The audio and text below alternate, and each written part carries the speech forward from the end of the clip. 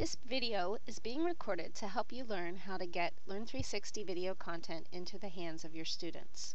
The first step is to log in to Learn360. Learn360 uses your domain username at fcps.edu to log in.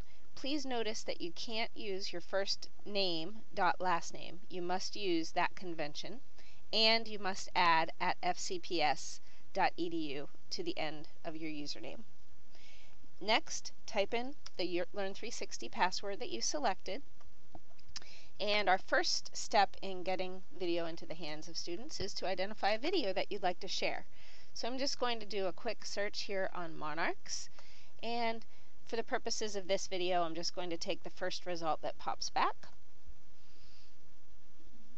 And I'm pausing that video. Okay, up to the right, you'll notice a link. What you want to do first is copy that link.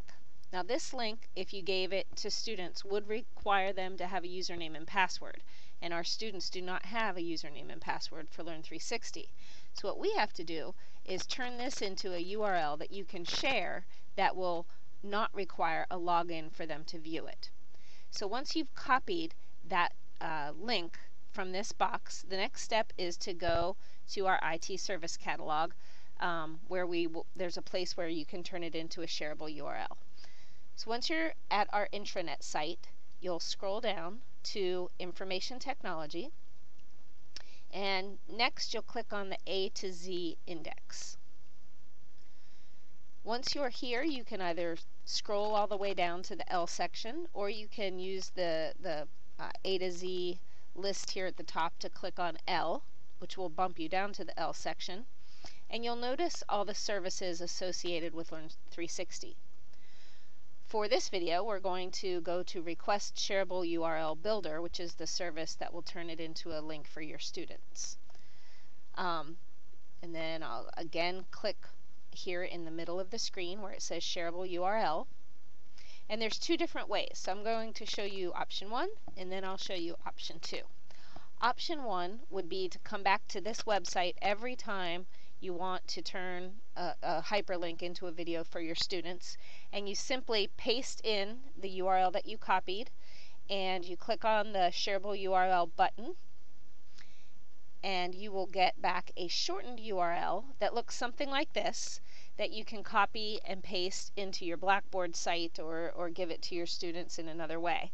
And that will allow them to watch that video from home or on any computer without having to log into Learn360. I'm going to go back here because I'd like to show you option 2. Option 2 might save you actually a little bit of time. If you're using Internet Explorer and you right-click up here in any open area on your menu bars, you want to make sure that your favorites bar is visible. So you want to make sure that there's a check mark beside favorites bar. And once you've done that, you can left click and drag that link up to your favorites bar, and it's going to put what's called a bookmarklet on your browser window. So once you have that, you can go to Learn360, and you'll notice that the Learn360 link bookmarklet is still visible to you. So I could find another video. Let me find one on photosynthesis.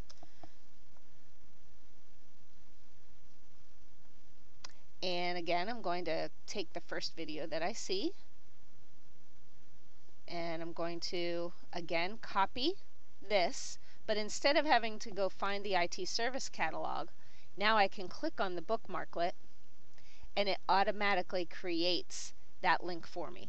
So that's actually a little faster. You can watch this video again if you need some additional help. And if you're using a different browser, again, you might have to play around with making sure that your favorites bar is visible at the top. I hope this was helpful, and I hope your students enjoy their Learn360 videos.